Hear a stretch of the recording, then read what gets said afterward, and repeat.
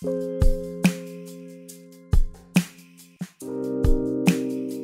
my personal challenges on this trip primarily are with the air quality, and we had several different vehicles without air conditioning, so we had the windows down, and traveling on the dirt roads with a lot of vehicles and exhaust, it just can overwhelm your system, and so that's a huge challenge. I think air conditioning in general is a big challenge. Transportation overall is a big challenge for the area.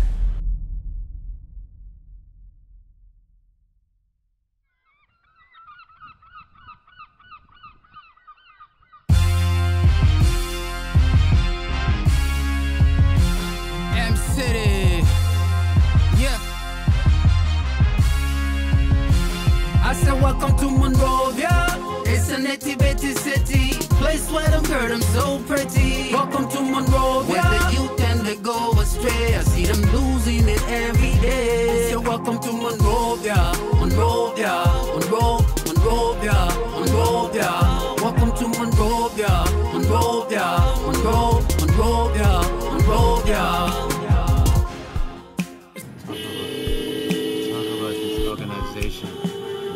Talk about this organization. What's going on over there? Oh boy. You just stop in the middle of the road. And this guy is broken down.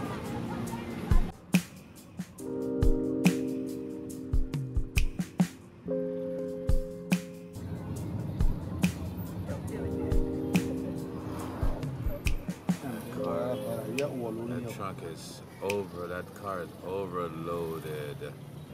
Huh? He wanted to make one trip And be done with it. and be done, and hopefully his car will make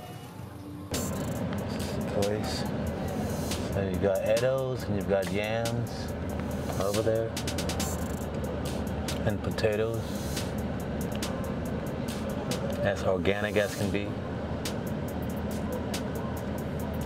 This guy's got Brett Favre t-shirt on. It's like little train cars at the park. Yeah, I think they should be attached together, and they can be like a little trolley throughout the city. Human traffic. It's a different type of human traffic. Whoa, I know. A mixture of traffic causing agents. Human, car, wheelbarrows. I mean, wow. Hello, mommy. You got a guest coming to you.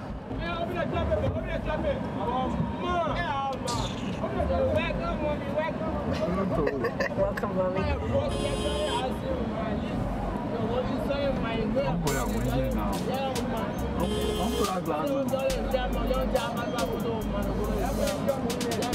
What's he saying?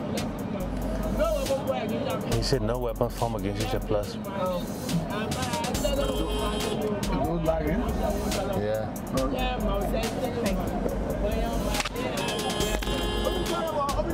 Open the corridor. Open the corridor for her. He said he'll make sure he works for you.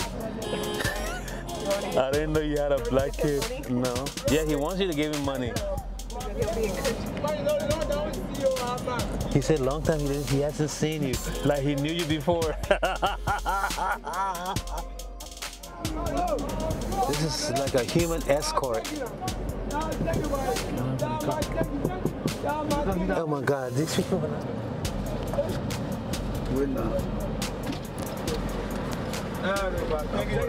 wow. So we're here in one of the neighborhoods that we visited within District 13, one of several before the Women's Empowerment Summit address. He's the chairman of this community. You can see around here the conditions. The dirt is muddy, and the structures they're not in sanitary or structurally sound buildings. We're hoping this is something that when we come back to the U.S. we can raise funds to help. And here's one of the community gazebos they're setting up as well. So this would give a chance for the village people to meet and have a place to have discussions. Yeah, for me, so we have projects in the district, but it's not yet completed. So we have to build it up. Hi. How are you? Hello? No, rock. Are you using it for brake? You can't hear no force. Then you overload it. You know what? His car is still running, so he doesn't think it's too much. Yeah, and that's how the cars get broken down, because they overload them so much. Oh, there has been a crash.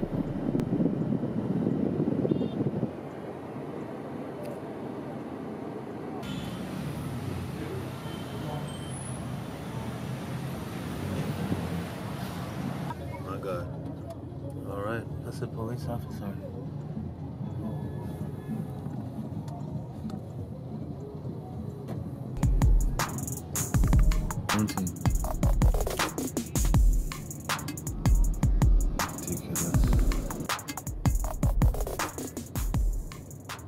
Showtime, they're waiting for you, man.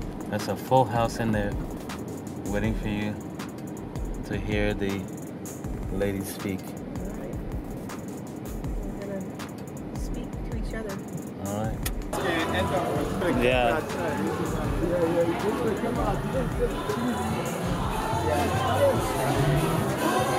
Oh my God.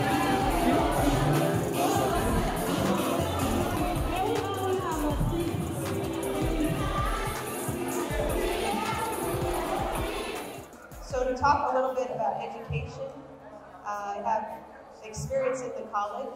I had a chance to visit University of Liberia on this first visit. I think there's a great opportunity, and from my background and experience, I will share encouragement that when the opportunity does come for the young ladies, that we do encourage and help them to get into the schools, as Honorable Edward Ifomo is helping in the community here. So encouragement is maybe first step, okay? And then also persistence, because we do have a lot to balance as the ladies, with the family and the children especially. And that's a very important job. It's actually a priority. I have 2 children of my own. So children is the priority. Education is next. God is first. Amen. God is first. And He sets these things in order for us in the opportunity. I really believe that. So there's many challenges. I think we focus on the goal. We don't focus on the challenge. We speak about our challenge. Because if we don't speak about our challenge to those in charge, they may not understand or be able to help us. So I encourage you to speak about the challenge and the need to folks that are in the power, or folks that can make a difference. Even to your friends and your family, speak about the needs in your schools and your community. And I see the change today. We got to walk through the villages to see that community centers being built up. It's a tremendous and lovely thing in the community. On behalf of the Women Empowerment Organization of Districts and Cities, we hereby extend our thanks and appreciation to you for leaving your country to pay a visit with us for the first time with this news in how long. Beautiful African attire from our country, which we are going to use to show a sign of appreciation to you for your coming back home. We are going to thank you in the name of the Father, and of the Son,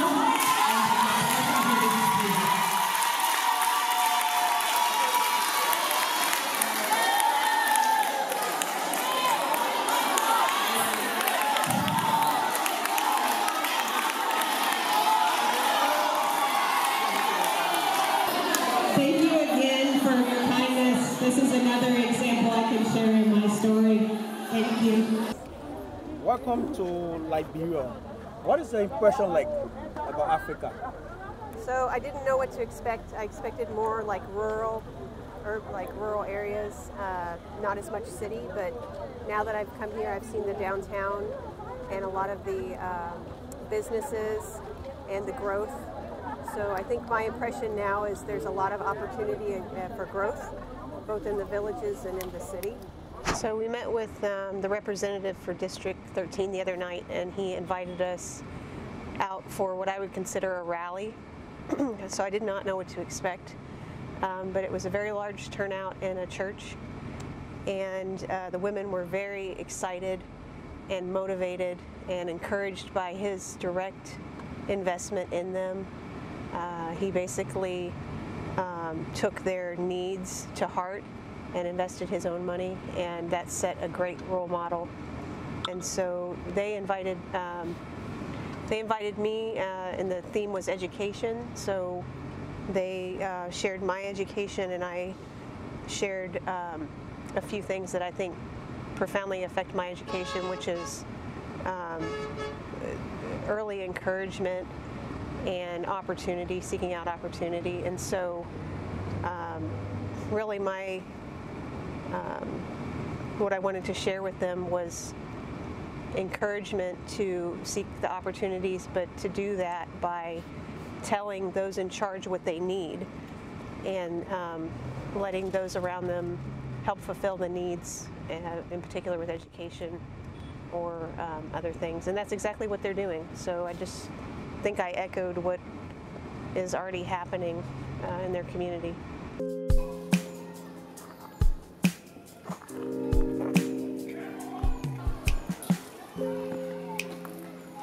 Is there a possibility of us going in there to look around? We just want to look at the destruction and stuff of that building.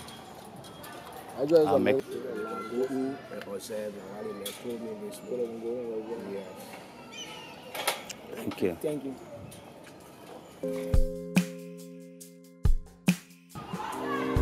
I remember walking up those steps.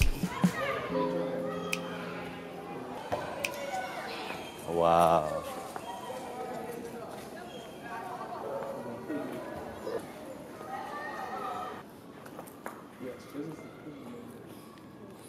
Wow. This is where I learned to swim, right in that pool. I dove off that board quite a few times. We're here on the site of the Duker Hotel, which was a major establishment and flourishing before the war, and now it's just a skeleton. So you still see like the remains are like almost a ruins type of atmosphere here, where the people have moved into the old structures, but it really has not been improved. So I think that's the main thing I expected, was more of desert-like villages, and this is definitely more industrialized, and you can see that in more of like a downtown and markets and businesses.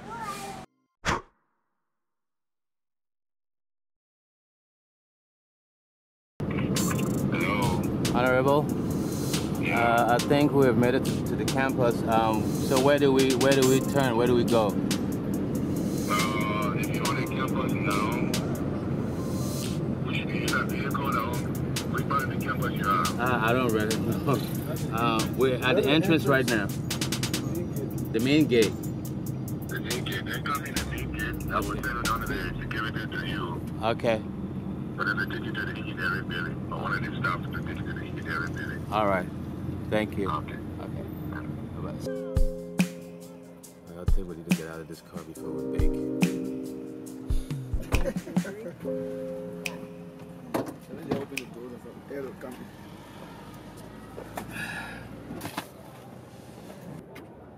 But we also need the shade. Mm-hmm. We also need the Yeah, you can go sit under there. Just don't get bit by a snake.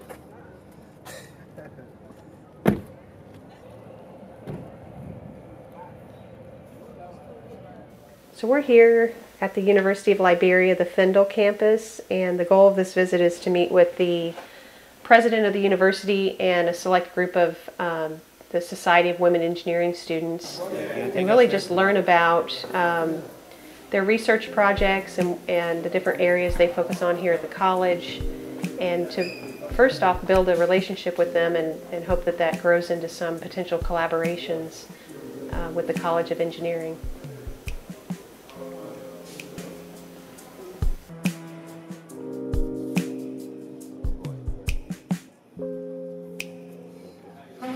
So Dean, I've got a question. So what are some of your biggest challenges, your major challenges here as a university or a learning institution? That this coming graduation, we're going to be graduating 176 students in 4 disciplines. Where they're going to be placed is a challenge, okay? And so those are some of the issues we looked at. We have improved our laboratory. It was a serious challenge sometimes ago, but now we're improving in that area, and we hope for better cooperation. Because we use our laboratory to generate funds for the college. Faculty development is a challenge. Getting qualified people and having them stay and look at our student population. Okay, sometimes classes are overcrowded. The job market now, the availability of companies to accept our students very low. Sometimes, for example, I've graduated from school, and then some of the places you want to work, people tell you that they want somebody to work with 5 years experience. You've just graduated. You don't have 5 years experience. So sometimes a few students we can afford to send out that will be accepted. Electrical is the finished lab, meant for automation, robotics, and things like that. So we do some computer courses here too, but they are all gearing to automation. Do you have any robots here? No, not yet. Yes, and few bigger stations. This. Okay, this one of the robots.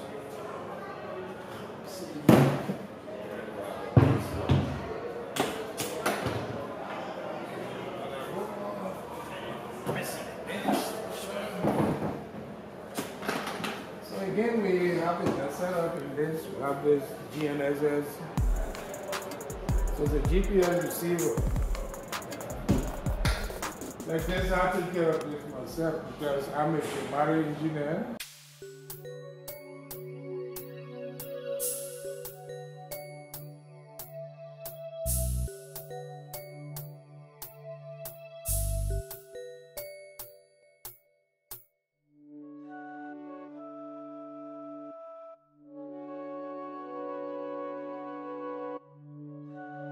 The safety of the students is a concern because they're looking at soils and concrete testing without any protective equipment.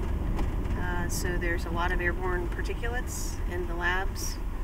You can notice that not only in the surfaces but the fans and the floors and other areas that are filled with the dust.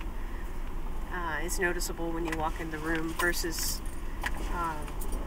some of the labs that are more controlled environment for the electronics, for example, again have some decent equipment in a more controlled environment, but definitely need improvements in the mining, geology, materials labs, I would say.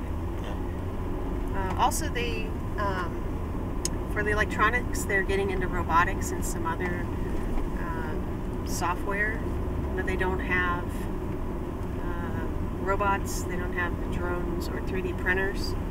So these are all technologies that could benefit the college and I think would be a nice addition to the software and the computers that they already have.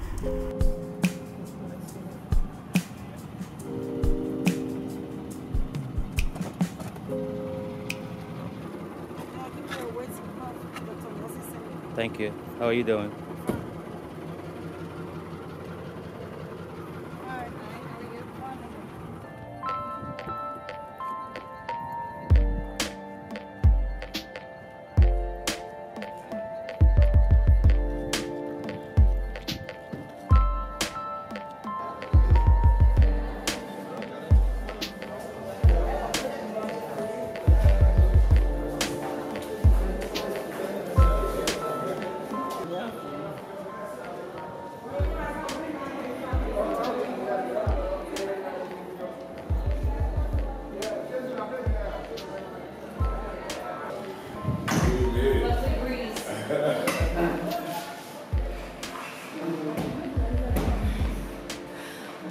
So we talked about some of the challenges so that we could have, so we recorded those so we could share.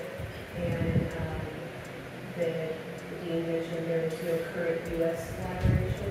The Society of Women Engineers has an association with the University of Michigan. But that's something that we want to go back and try to help establish.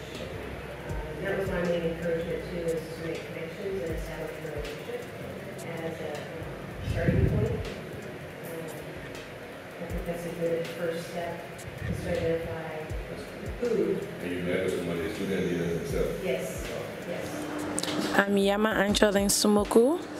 I'm studying electronic engineering, and I am the chapter chairperson for Liberia Society of Women Engineers. My name is Edith N. Tapla. I'm a civil engineer. I graduated last year, December. I work with MBH Power and the National Authorizing Office in the Infrastructure and Energy Department. I used to be the president for Liberia Society of Women Engineers, but now I serve as an advisor.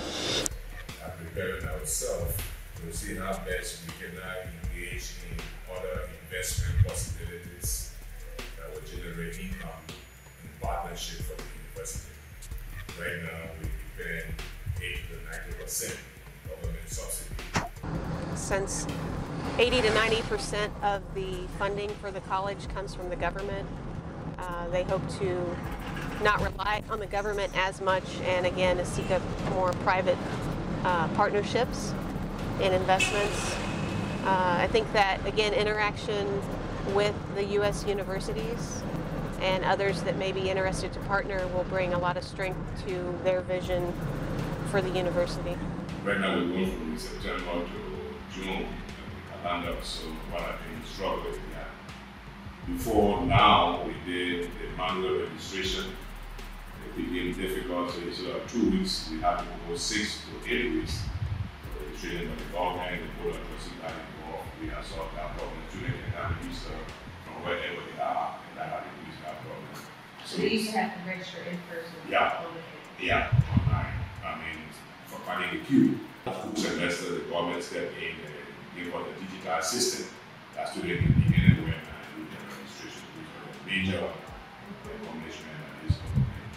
After that process, they launched the tuition-free policy. It's also have increased the registration at that time from 12,000 to now 20,000. Can you tell me a little bit about some of your current research? Yeah, we have a lot of research going on, particularly with the small-scale artisanal miners here in Liberia that have been more problematic, I would say, like putting in the necessary legislation, okay, putting in the necessary environmental safeguards, training for them.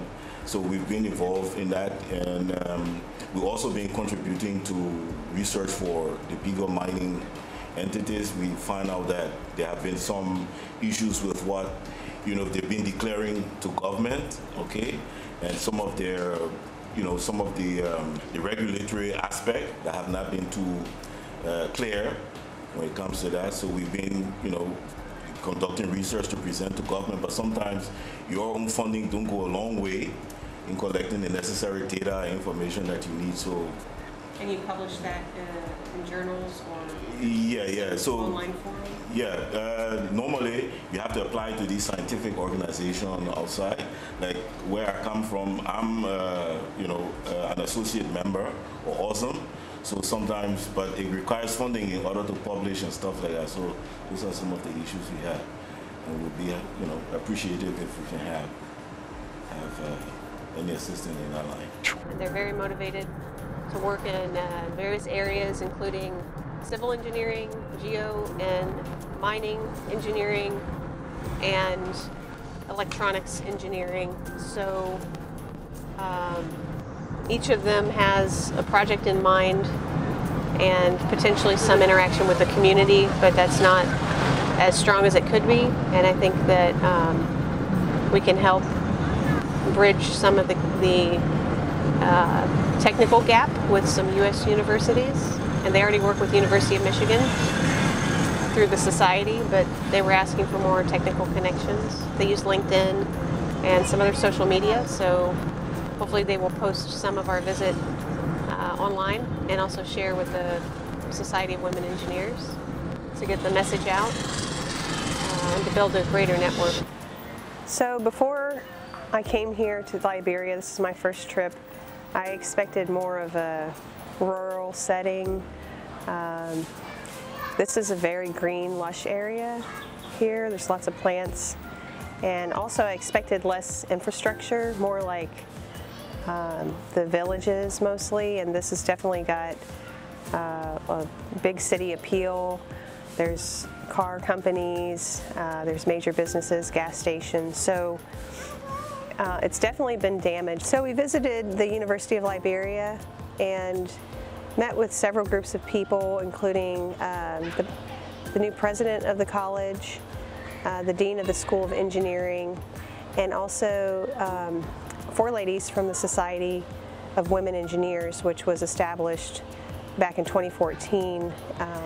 There's not a lot of U.S. connections with the University of Liberia, and we're hoping to first start with relationship building in the engineering department. And so we toured the labs and looked at the electrical engineering labs, the materials labs, and there's a focus here on geology and mining. So there's a soil lab, a concrete testing lab. And really what we saw there was some good research going on, but also some concerns that the equipment could not be maintained, although they received quite a bit of support from USAID to receive the equipment. Maintaining it and also training how to use it is lacking, and even the professors themselves showed a great interest in having more connection with the U.S. professors for professional development and kind of growth in their field and collaboration. So the president also mentioned that